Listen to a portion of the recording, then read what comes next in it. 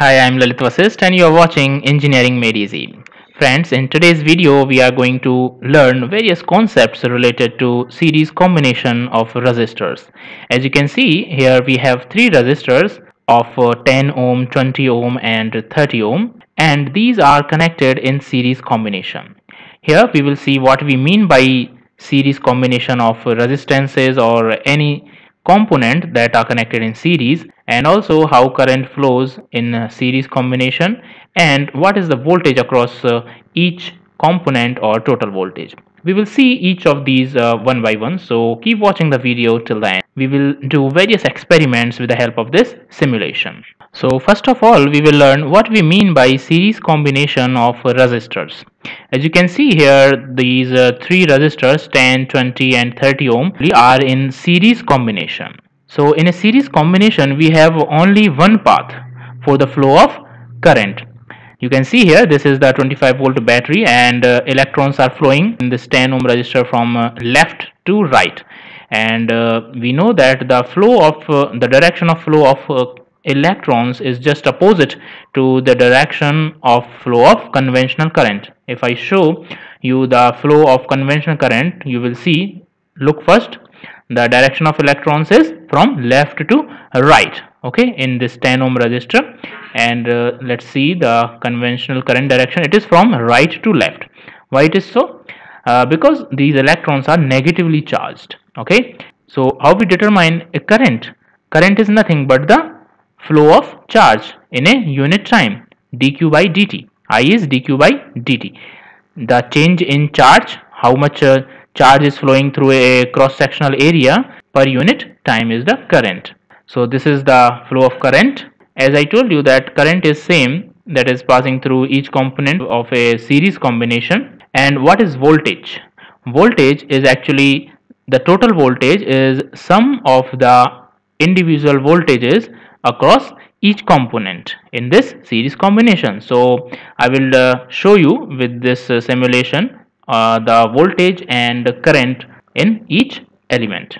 Okay, so first let's measure the voltage. Okay, this is the voltmeter. So what is the voltage across this 10 ohm resistor?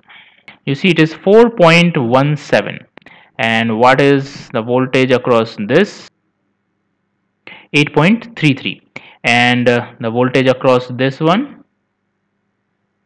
30 ohm, 12.5. So if you add all these three voltages, then it should be equal to the total voltage that is provided by the battery, which is 25 volts. You can also see that if I put one probe at this end and another at this side, so I'm getting 25. So 25 is what? 25 is the voltage across this plus voltage across this 20 ohm and plus voltage across this 30 ohm resistor. So V, net V provided by the battery, keep it in mind. I will also show you that this happens only when these wires, these conducting wires are having no resistance. I'm assuming it. So these, you can see wire resistivity, I have put it to 0. Therefore, there is no potential drop in these, there is no loss in these conducting wires. That's why the net voltage, this 25, would be equal to the voltages across these three resistors. In the same way, the another property is of a series combination is that current flowing through each element is same. So let's measure it with the help of ammeter. I have ammeter. Here is the ammeter that can be used to measure the current. Here one important thing is that the resistance of an ideal ammeter is 0. That's why if I put it in the series circuit with these resistors, it will offer no resistance of its own. Okay, so I will put ammeter in the circuit to calculate current. So how can I put it? Ammeter is always connected in series and voltmeter is connected in parallel. Keep it in mind. So the current is 0.42 amperes. Okay. So this is the current. You can put it anywhere. If I would have used it at this place, let's use another ammeter at this place. Look, as I have broken the circuit, no current is flowing through the circuit. The circuit should be complete.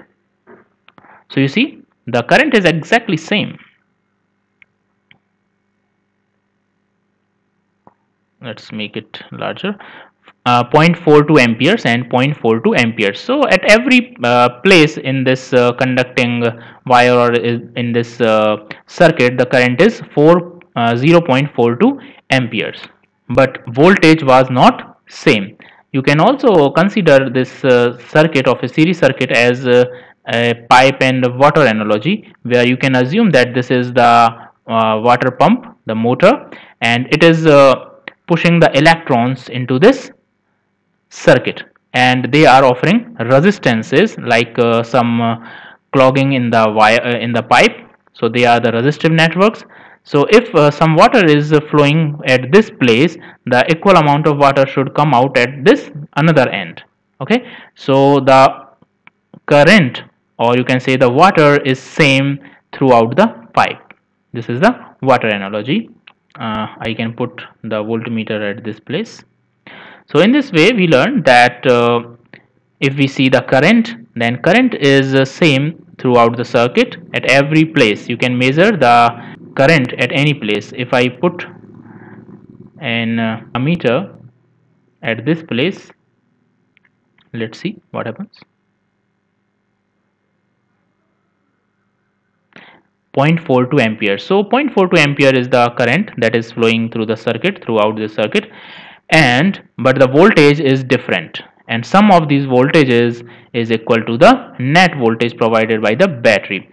As I told you initially that this happens that the voltage is the sum of all these voltages, happens only when there is no resistance offered by these conducting wires, I am assuming. So wire resistivity is 0. If I increase the resistance of wire, then what will happen? Then definitely the value of current will reduce because resistance has increased. So you see, from 0.42 the current is going to decrease.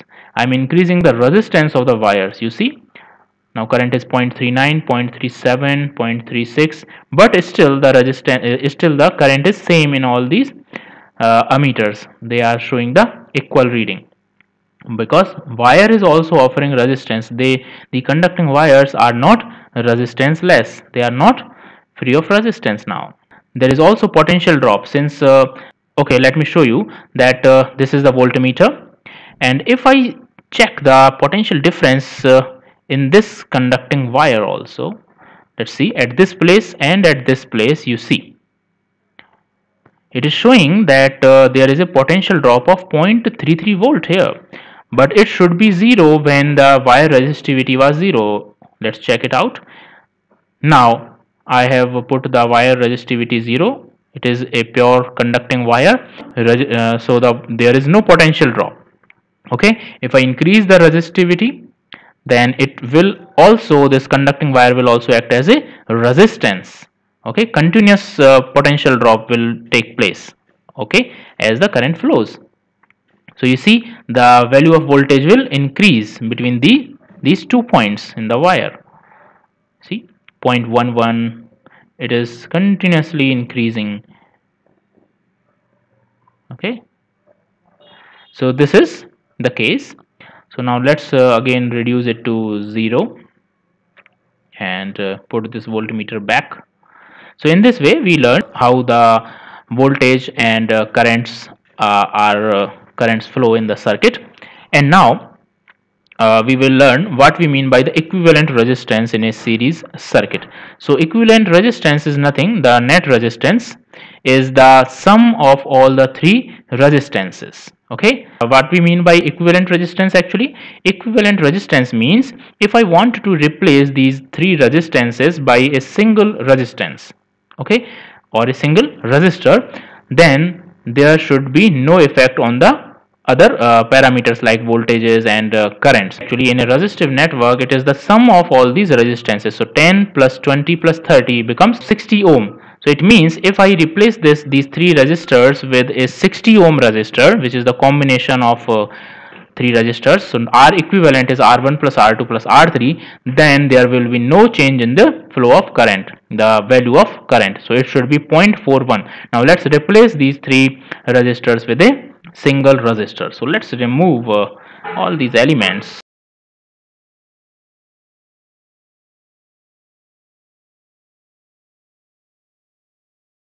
and we'll replace this with 60 ohm. So let's increase its value, 60 ohm. Now it is of 60 ohm. Now I will measure the current. What happens to the current? First, for this I need an ammeter. Connect it in series. Ammeter is connected always in series, and voltmeter in parallel. So you see the current is not changed. It's still 0.41 ampere. So we can easily replace this three resistor combinations by a single resistor of 60 ohm, which is the sum of all these three resistors. So this is called the equivalent resistance of a series circuit.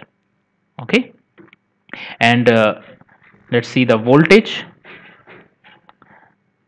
As we have seen that voltage across all these three resistors was nothing but simply the net voltage. Okay, 25 volts. So it is still 25 volts because it is representing the sum of all these three resistors. So in this way we have learned various concepts about a series combination of resistors.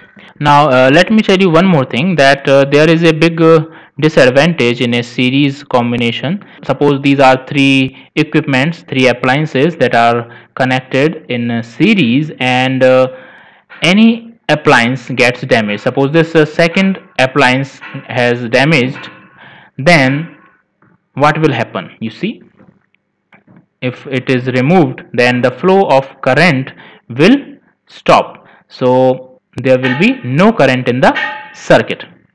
This is the big problem. But this does not happen in case of parallel combination. If I tell you what happens in a parallel combination, I have made one video about the parallel combination. You can see it, but let me tell you here. Let's connect three resistors in parallel.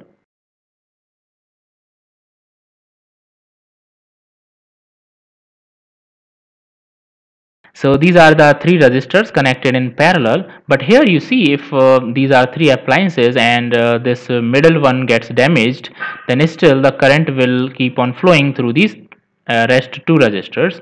Let's remove this. So you see the current is still flowing through this resistor, these two resistors.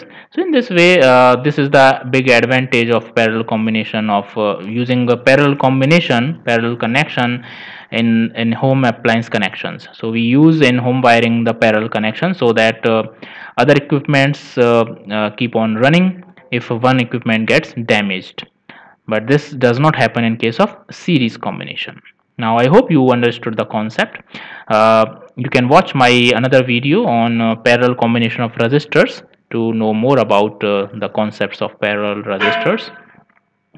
In parallel combination, actually current is not same, current is different through different branches, but the voltage is same. You can see it in my another video. Okay, so I hope you understood all these concepts about series combination and some basics, little basics about parallel combination also, and its advantages and disadvantages. So friends, if you liked the video, then please click on the like button and share the video with your friends.